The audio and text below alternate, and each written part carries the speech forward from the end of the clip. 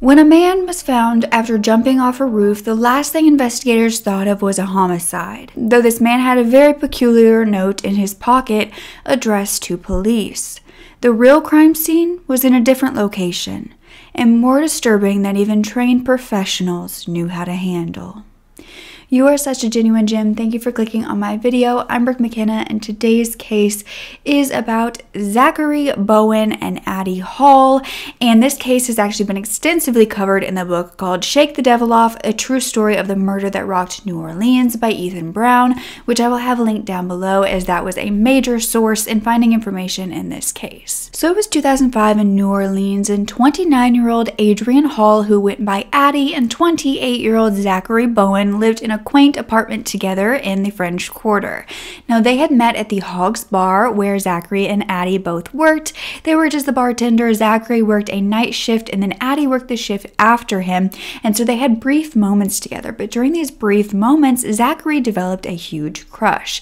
You see, Addie was this free, fiery spirit. She loved to write poetry. She loved to make costumes, and Zachary absolutely adored her. But Addie wasn't quite sure about him. She thought the way that he kind of showed off to customers, the way that he talked to people, was kind of cheesy. It was a bit of a performance, and so she believed he was this people pleaser and didn't really think much of it. But little did she know they had quite a bit in common, including dropping out of high school before traveling the world and then landing in New Orleans. They both worked very hard to make rent and survive, and Zachary continued to chase Addie until she agreed to have a drink with him between their shifts.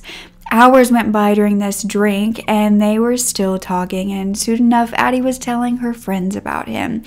They could see how happy she was with him, and they seemed to be the perfect match. They looked so cute together. Addie was only 5 feet tall, and Zachary was around 6'10". But it wasn't exactly smooth sailing for this couple. You see, Addie was very cautious about Zachary's past due to the fact that he was in the military. Now, her father was a veteran, and so she knew how traumatized soldiers could be. But Addie followed her heart even when the red flags started showing. Though Addie herself had some red flags that her friends and family would talk about. She would be very abusive and angry when she was drinking, and these were often described as her dark spells by her friends, where she would get into these bar fights. She would even try to fight with them. But all of these worries about the two, Zachary and Addie, and the red flags that they could see within each other were kind of back of mind, especially because they were falling in love, but also because during this time, everyone was preparing for Hurricane Katrina. So by August of 2005, some had evacuated the area. In fact, a lot of New Orleans was evacuated, but Zachary and Addie decided to stay. Now, Zachary told the frightened Addie that he would not leave her side, so together they would wait for the hurricane to pass in their very small apartment. Well, this was Addie's apartment at this time. But Zachary then had to tell Addie a secret that he had been keeping. That he not only had one child, but two, and also an ex-wife that wasn't necessarily an ex yet. His ex-wife's name was Lana, and Lana wanted him to come over and be with her and the kids during the hurricane, and was actually quite upset when Zachary told her that he couldn't because he was going to stay with Addie.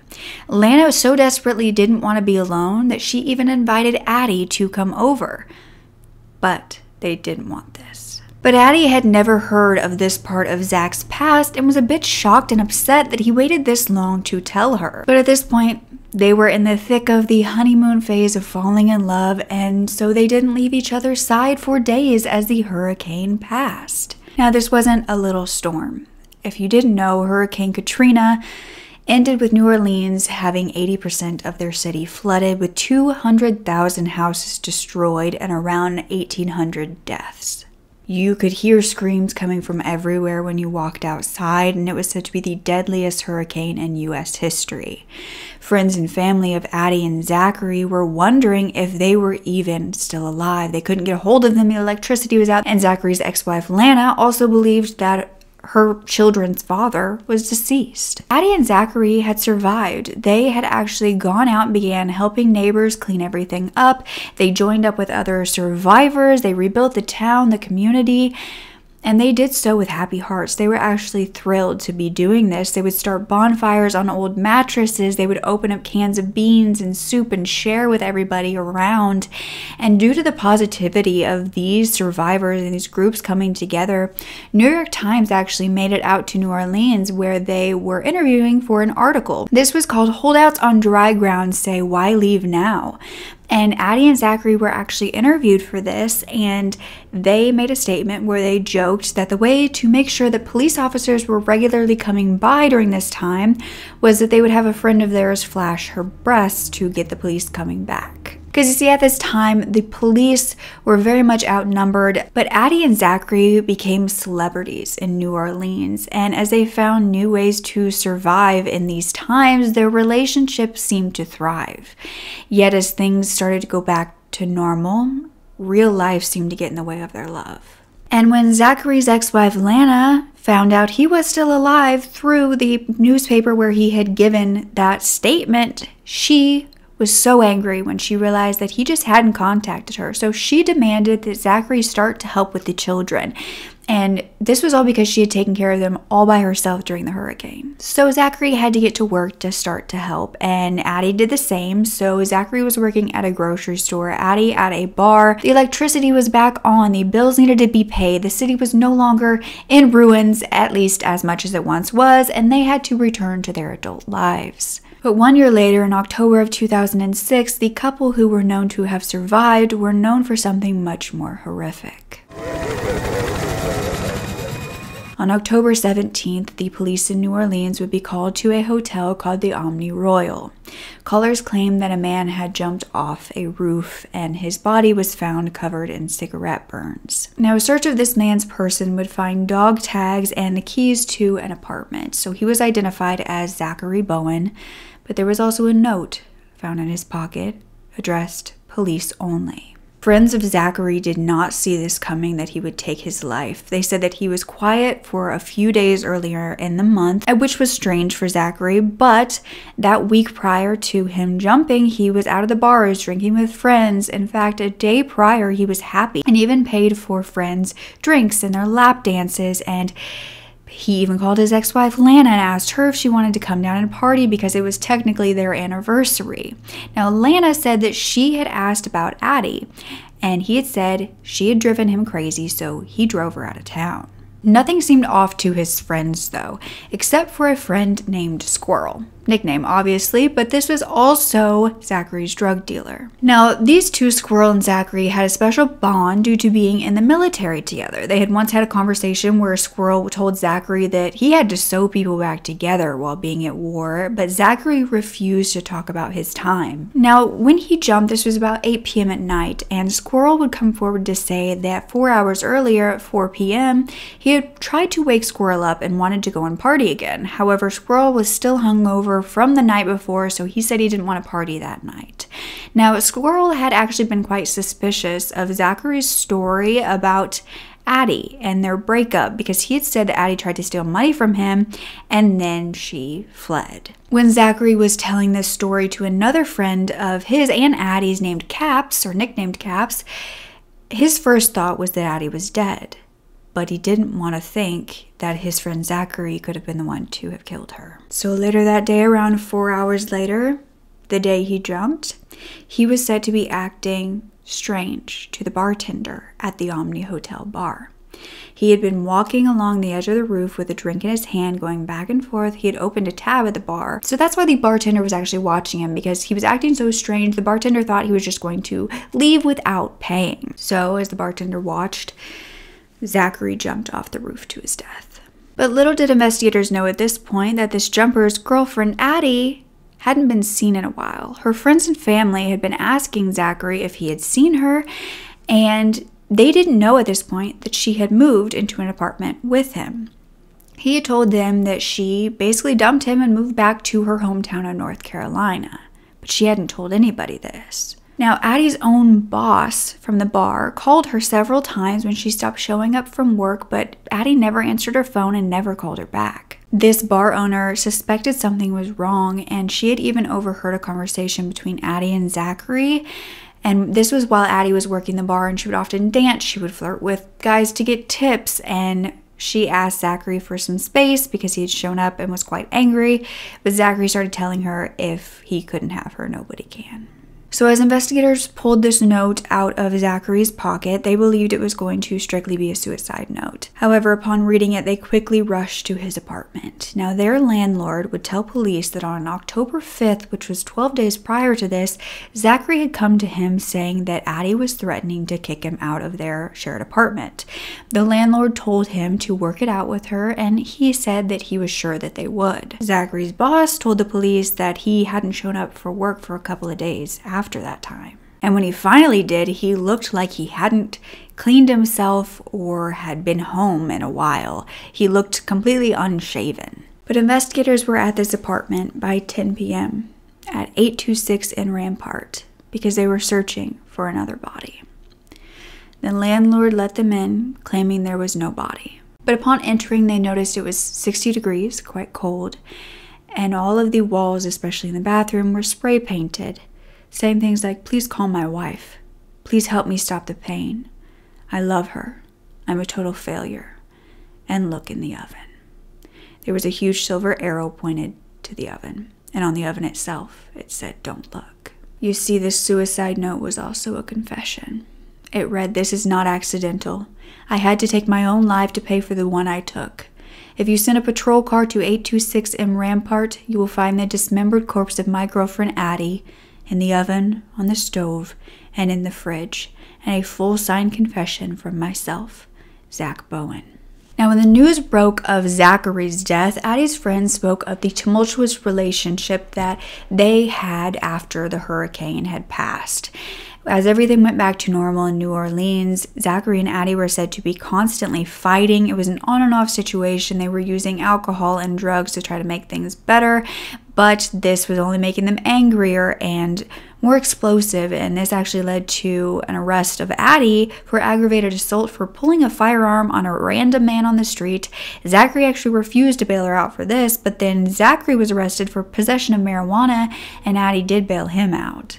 Addie had once confided in her friends that one night they were drinking, they were playing games, and Zachary hit her for the first time.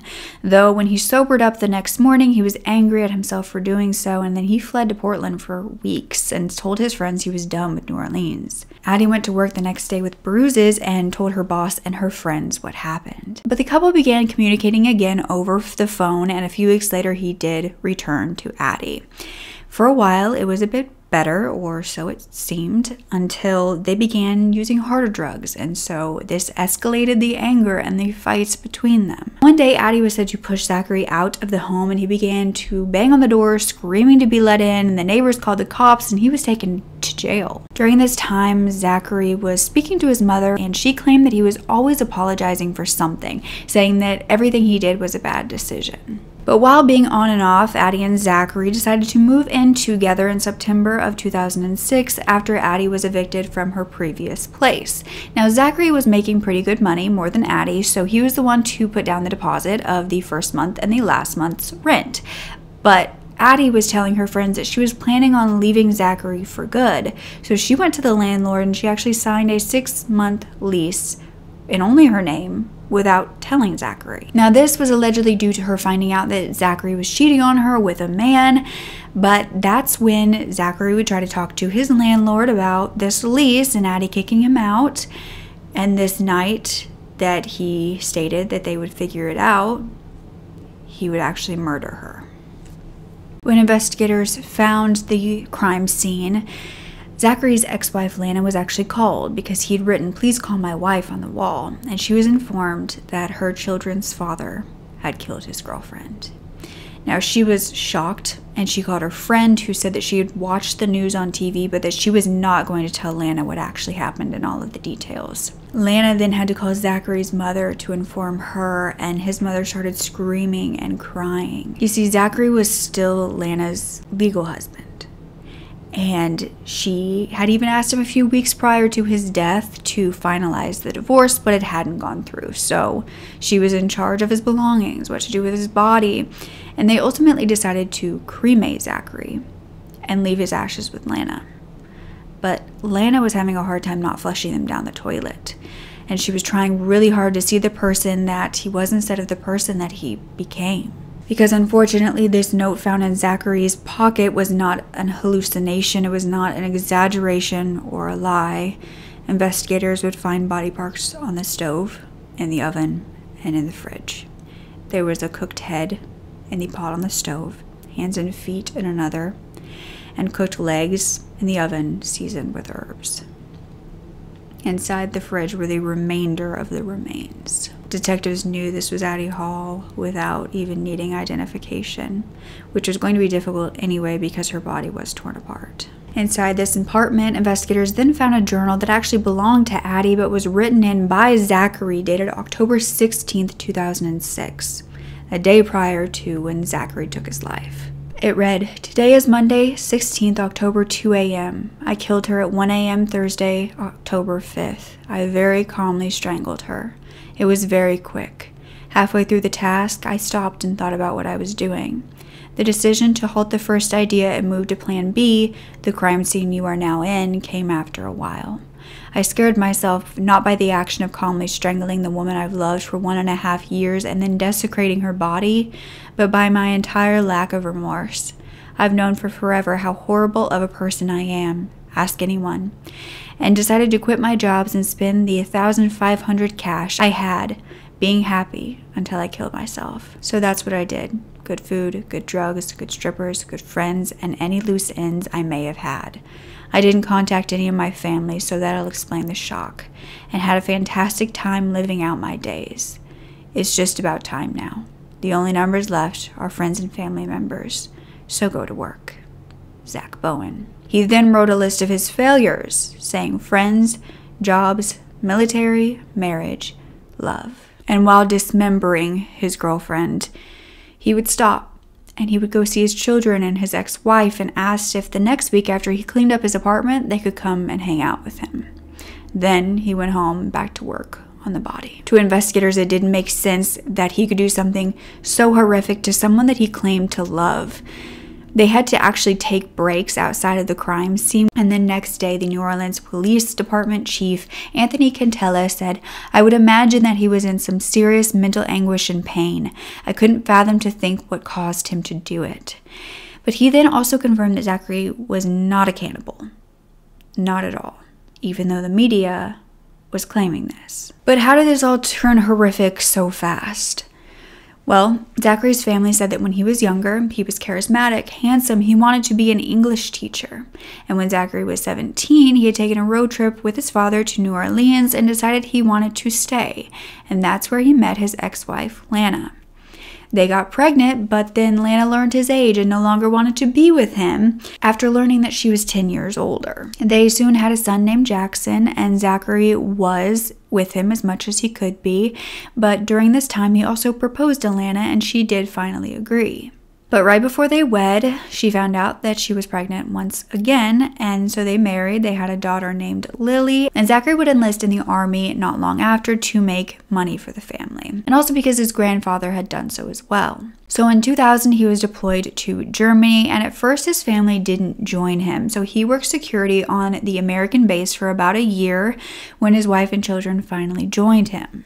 By 2002, Zachary was sent to Iraq, and Lana and the kids remained in Germany. But while missing his family, Zachary was said not to realize the toll that the war was taking on him, but wanted to get out of the military, especially when Lana fell ill with hepatitis C. She could barely take care of the children, and the army refused to let Zachary stay in Germany to take care of her.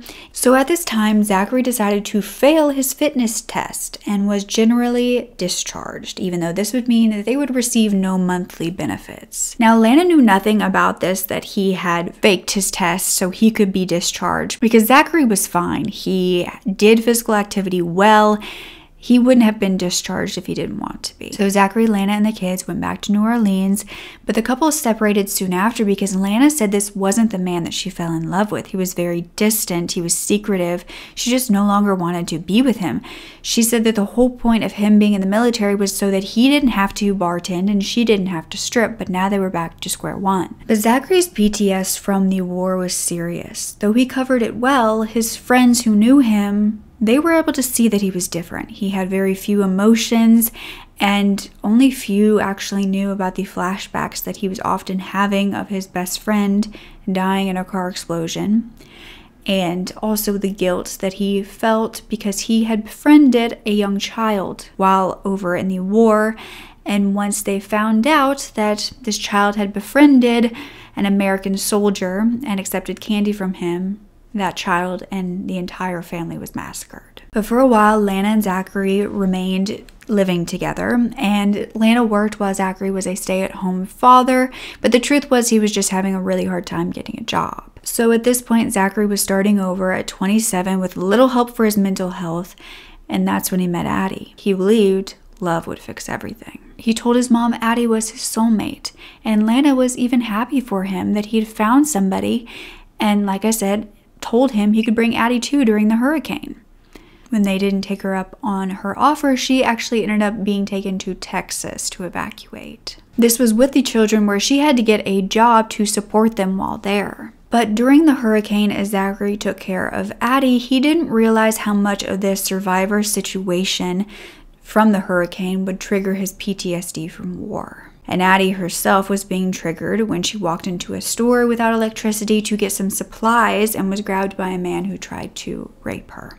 This brought back her trauma and memories from the abuse she had gone through as a child. But they covered it well, and they went on living together. They adopting stray cats, they were inviting friends over, they were taking care of everyone they could, putting off their own problems. But after the hurricane, to adjust back to normal life, they were using drugs and alcohol to cope. They were fighting and breaking up, and Zachary would be kicked out, where he would be homeless for a while, either sleeping on a friend's couch or finding a couch in an abandoned home to sleep in. Addie didn't appreciate that Zachary had children and that he had to watch them sometimes, so anytime that they came over, she would be out drinking all night, and the children, Lily and Jackson, would actually tell their mother that Addie didn't like them. At the same time, Zachary was becoming very jealous of Addie, who would work as a bartender, and she would talk to other men to get tips. But he was telling her not to flirt with them, even if it made her more money. But Zachary said that if she continued to do so, he would start going to strip clubs and hanging out with other girls and other boys. Now, this started a huge argument between the two of them that was brought up often after this, because Zachary had confided in her that he was bisexual. He was also cheating on her with the man. When Addie heard this, she was angry. She was done with him, and she then called every woman in his phone, telling them that Zachary had AIDS before deleting their numbers. She was also said to be using homophobic slurs, not only to Zachary, but to others as well. But she had no idea that this would be the catapult to her death. According to the journal found in the apartment, 12 days prior to Zachary and Addie's bodies being found, Zachary would say that he and Addie had an argument, and Zachary told her that this time he wasn't leaving the apartment. Addie became angry at this and began to say that he humiliated her by sleeping with men. Zachary told her to shut up, and she didn't. That is when he put his hands around her neck and strangled her and couldn't stop himself. Zachary wrote that when Addie was lying dead on the floor, he began to write about what happened. And he admitted in this journal that he also violated the corpse and left Addie in this 60-degree apartment to keep her from decomposing while he figured out what to do. A few days later in the journal, he described binging on cocaine while using a knife and a hacksaw, putting her body in the tub, and then putting her body parts in pans and pots, cooking and seasoning them. He then withdrew every penny of his savings and headed to every bar he could for the next 10 days, leading him to the Omni Hotel rooftop bar. Lana was so distraught at this that she actually took a solo road trip, and this landed her in jail for a DUI, but then she went home to be with her children, and she was taking them to a psychiatrist during this time. And that psychiatrist told her that she should tell Lily and Jackson exactly what their father had done. So, even though this was odd, she took this professional's advice and after that her children started having nightmares. They were only 7 and 6. Jackson became quiet after that. Lily started drawing things that her father had done. And Lana believes that Zachary not only ruined her life, but her children's lives. She can't even go anywhere without people asking her questions. Her child's doctor even asked her, so did Zachary really eat her? Because Zachary was dubbed by the media as the Katrina cannibal, even though investigators believed that he had only cooked and seasoned the body parts to mask the flesh.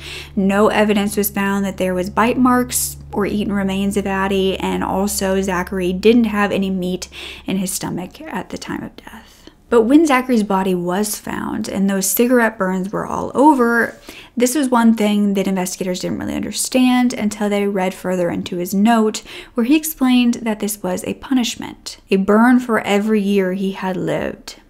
28. This also was where he would give the motive for murder, saying that he was a failure and that when Addie ended their relationship because of his bisexuality, he snapped. Now, I wish I could tell you that this is kind of where things end, but it just gets stranger after that, because a year later in 2007, Zachary's friend Squirrel was a suspect in another murder. This was of Robin Malta, who was found bludgeoned to death in his apartment in New Orleans, and investigators arrested Squirrel, saying that he had sold Robin drugs. They were asking him, but he said he couldn't remember. Detectives told Squirrel that they found his hair at the crime scene, and he told them they could take any DNA samples that they wanted, but he would not be placed at that scene. He didn't do it. He then told them to either charge him with murder or release him, so they let him go. But even though he was innocent, the community did turn their backs on him, believing that he was a killer, until 2 years later when a man named Mark Ott was charged with the murder of Robin Malta instead. But by 2008, Zachary was back in the New York Times once again due to an investigation into the veterans who went to war in Iraq and Afghanistan who had come home to commit homicides.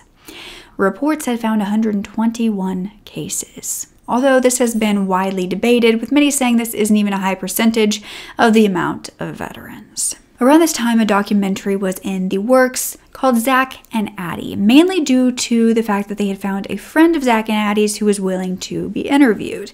This was a 28-year-old woman named Margaret Sanchez who said she had met Addie at the bar where they both worked.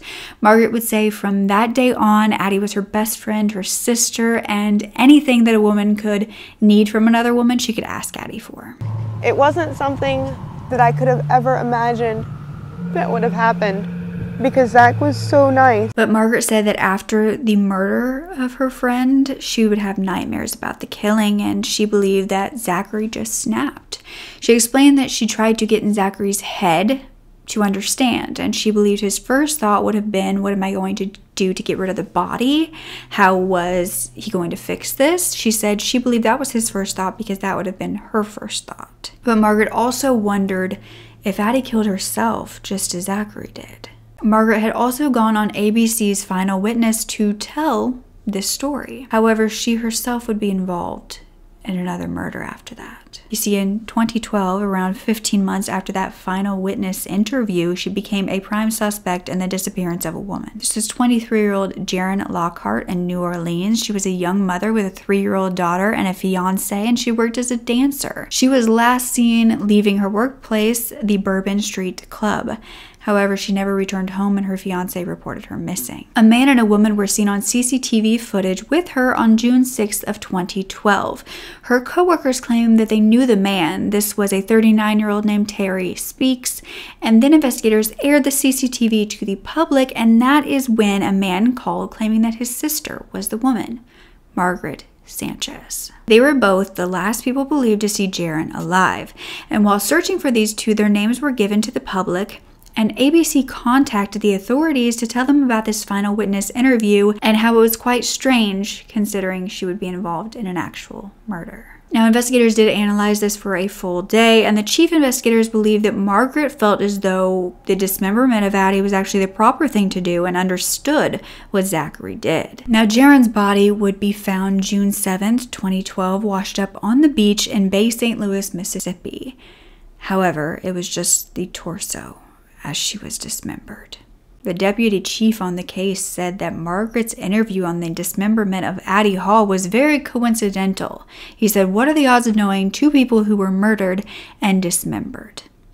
2 days later, her lower leg was found, and then her head. The rest of her remains were slowly washing up along the Mississippi coast. On June 12th, Terry and Margaret were arrested, and they both appeared to be in disguise, with Terry's hair being orange and Margaret's being blue. Terry tried to evade arrest by jumping a fence and running into the woods, but he was caught, and then Margaret was charged with harboring Terry because he was a sex offender. Terry was charged with failing to register as a sex offender and violation of his probation involving a 14-year-old girl. He also had prior convictions of assault and domestic violence. But neither were said to be cooperative with the authorities. And when they interviewed Margaret, she claimed she didn't know that Jaron had died until the news broke. She began to tell investigators, though, that it happened in a very similar way as her best friend, saying, "I feel so bad for her family because I had a friend. My friend was Addie Hall. She was cut up and was cooked, and her boyfriend jumped off a hotel." We had knowledge that she was friends with somebody who had been killed in a similar fashion, but didn't realize I would be seeing it on national TV. We don't anticipate anything that would help us solve our particular crime or, prove that Morgan Sanchez is any more complicit than we believe. But it may give us an opportunity to know her a little bit better. But investigators then told Margaret about her boyfriend, who was Terry Speaks, who she knew as Alan. She said she felt betrayed because her life was shit before meeting this man. But she was then released from jail while awaiting charges on the harboring a sex offender, and investigators were also trying to find a way to charge her with murder. Meanwhile, Terry was kept in jail and then sent to federal prison. A year later, investigators felt as though they had enough information to move forward in the Jaron Lockhart case. However, it would likely be on charges of desecration of a human corpse rather than murder. They said they had a strong case for homicide, but they also didn't want to go through with it if they couldn't be 100% because they didn't want to let these people go free due to double jeopardy. But in 2014, Margaret and Terry, now 30 and 41, were then indicted in the killing of Jaron Lockhart by a grand jury. And fellow inmates of Terry said that he had confessed to them he was involved. The next year, the trial began. In 2015, Terry pled not guilty and then fired his attorney, defended himself for 2 days, and testified for 2 hours, saying that they had found no evidence because the crime didn't happen and they didn't do it. Prosecutors then brought in experts to take the stand on the lack of evidence, saying that it only meant that they went great lengths to cover up what they had done. Phone calls were then played between Terry and Margaret, who were talking about their dog Logan, and investigators said that this was actually code for murder. So Terry was then sentenced to life in prison for second-degree murder, obstruction of justice, and conspiracy to obstruct justice. But Terry then said he would refuse to testify in the trial of Margaret. In 2016, Margaret would plead guilty to the manslaughter, obstruction of justice, and conspiracy to obstruct justice. The day Jaron had vanished, Margaret had gone to the club she had worked at with her boyfriend Terry, but she knew as Alan. Now, they lured Jaron home with them, saying that they would pay her quite a bit for a private performance. They then took her back home, where they stabbed her in the chest, dismembering her body and then throwing her off of a bridge. So Margaret was sentenced to 40 years for manslaughter, 40 for obstruction of justice, and 20 for conspiracy to commit murder. Today, though, the apartment where Addie was murdered has become a ghost tour site. It turned out that they had actually lived above a voodoo spiritual temple, which was on the city's registry of historic places, and due to this, there was said to be some darkness, some spiritual entities that some people believed in, and they believed this could have actually been the reason for Zach's mental illness due to that dark voodoo. Because for years after Addie's murder, tenants would move into that apartment and say that they had experienced paranormal activity such as voices, feelings of being watched.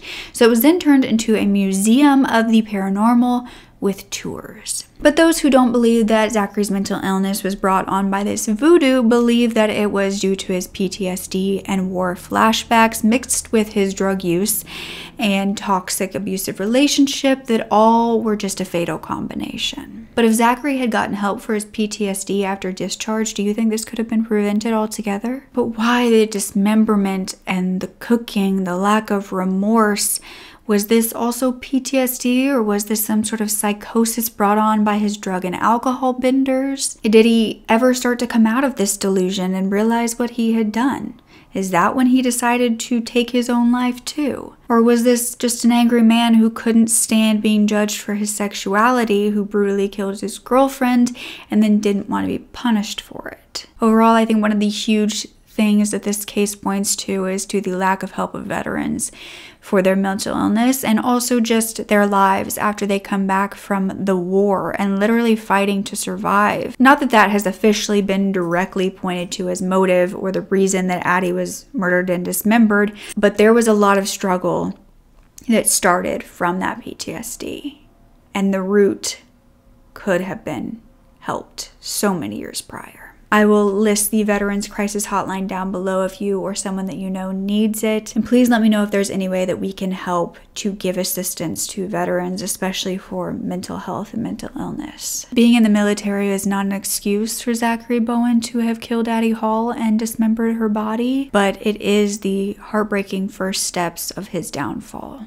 I think Zachary deserved help. I think that Addie deserved help for what she had gone through in her past, the abuse she had went through, the anger, and the dark spells that she would endure when she was drinking. And it's heartbreaking that this is how it ended. But what do you think about their best friend who then went on to allegedly murder another person in the same manner?